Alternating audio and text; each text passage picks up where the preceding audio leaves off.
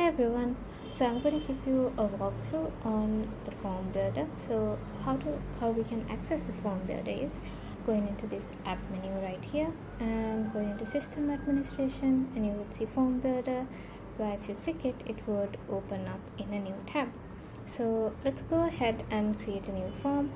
You click on this create a new form here, and you can either select input a dummy schema, where you can see it fills out like an example form with some handy form questions, sections and pages, or you can go ahead and just use the interactive builder to start building. So I just use that, and let's create out COVID-19 test request form, and you can add in a short description. Form to be filled,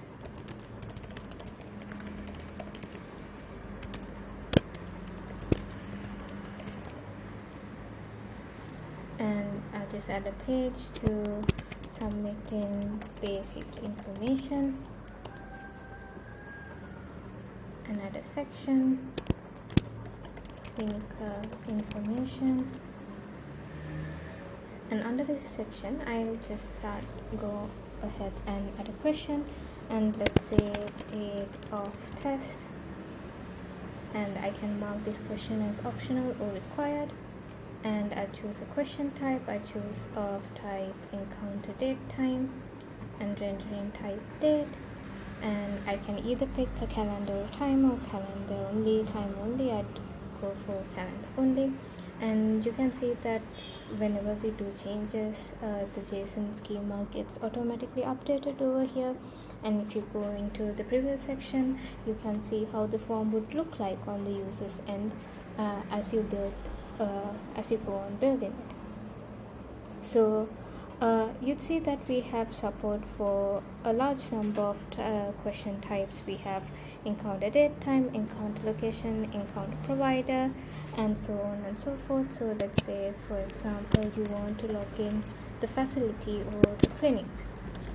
So you can use the question encounter location and choose the rendering type UI select extended, and this would show up as a drop down where you can select in the facility or the site.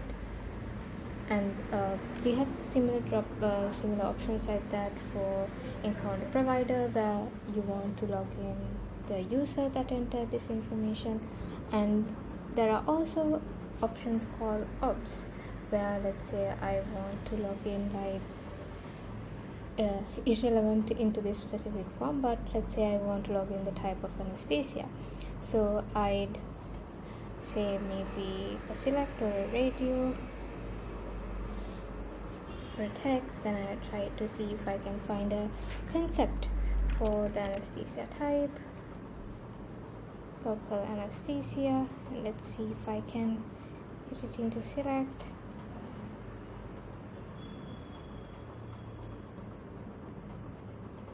So I'll select the backend concept anesthesia type, and then you can select which of the concepts you want to show.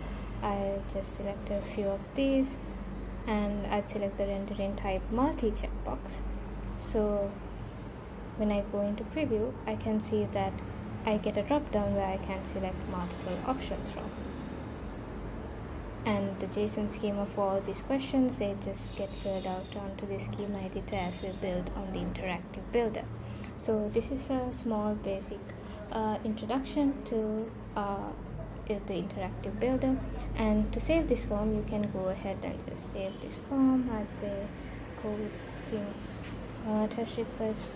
The fields are already filled from when we were creating the form. I'd choose an encounter type admission and just save it, and the form would get saved, and this would show up on the clinical form sections on patient chart when we click on publish form.